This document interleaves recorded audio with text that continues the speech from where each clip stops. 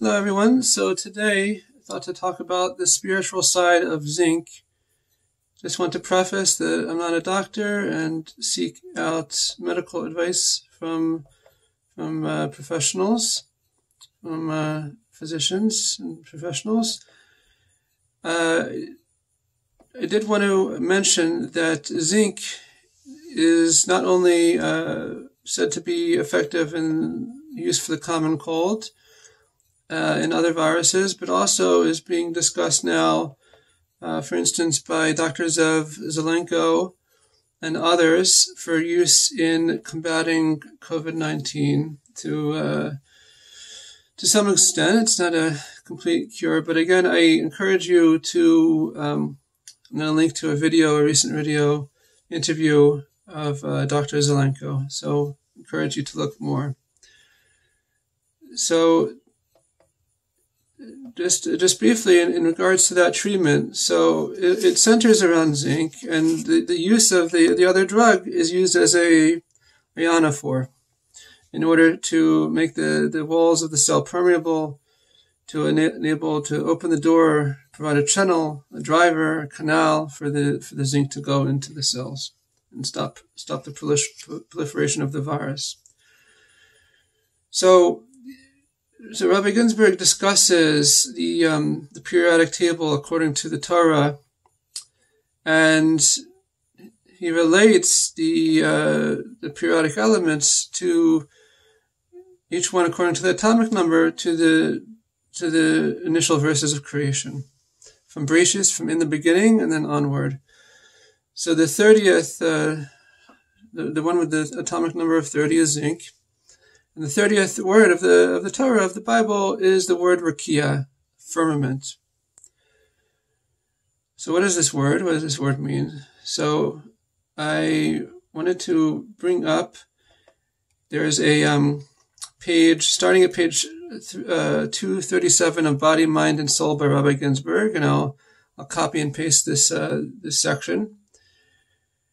And I'm not going to go into it so much. I encourage you to read it. But the point that I wanted to bring home is that rakia is firmament, is the birth of our potential, specifically, like in the context of marriage. It's the culmination into the embryo, that there's these three terms: light, water, and firmament. So I'm going to read this paragraph. In Kabbalah, we are taught that reproduction begins with the manifestation in the mind of the essence of one's self as pure light, or the light then becomes seed or water, mayim in Hebrew. In the idiom of Kabbalah, when the male seed fertilizes the female seed, the newly formed embryo is called the firmament rakia. So when we talked about breathing, we said that at every moment it's like being born anew. And the breathing meditation, in general, breathing meditation relates to the feminine consciousness, to birthing new life into creation. And specifically, we were talking about the breathing meditation chedva, which means joy, to every moment to experience this intense joy of life. To inhale, she'ifa, means to be aspirational, to have joy for life and enthusiasm for life. So to fulfill one's potential means to, both in the context of marriage, and we discussed, is it the person that needs to find their bashert, their soulmate should find, and then to have children once married. Now to teach Torah, to share the divine wisdom, which is called the higher waters, is also a way of raising spiritual children, of teaching and having students.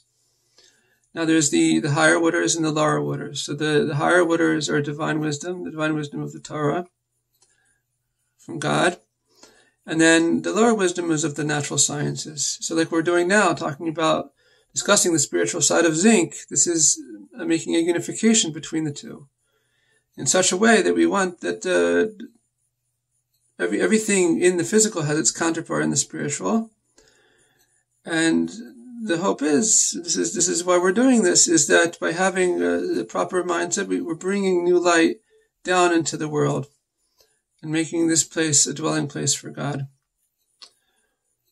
Making this world, this physical world, a dwelling place for God. So this is the intention behind every meditation, every unification between the higher waters and the lower waters. So this all relates to rakia as well, to the firmaments. And the idea being that to recreate oneself derives from the very essence of one's soul, the etzem haneshamah, the essence of our soul. To permeate every cell of our being with godliness. And what's the ionophore is we want the light of godliness to come down into every cell of our being. We want the light of divine wisdom, of the Torah, to permeate every cell of our being and to share that with others. That they should permeate every cell of their being as well. So this is the hope and the prayer that all of us should experience. Anyone who needs a healing should be healed immediately. And all of us together, we should collectively make this world completely saturated with godliness. So this all relates to rakia, which again corresponds at the elements to Zinc, which is, there's a reason why Zinc does what it does in a spiritual sense. It's the spiritual relationship between all these things. So here we have one correspondence, that the 30th word of the Torah, of the Bible, is rakia, is firmament. So I'm going to copy that, and this is again the Kabbalah of Zinc, the spiritual side of Zinc.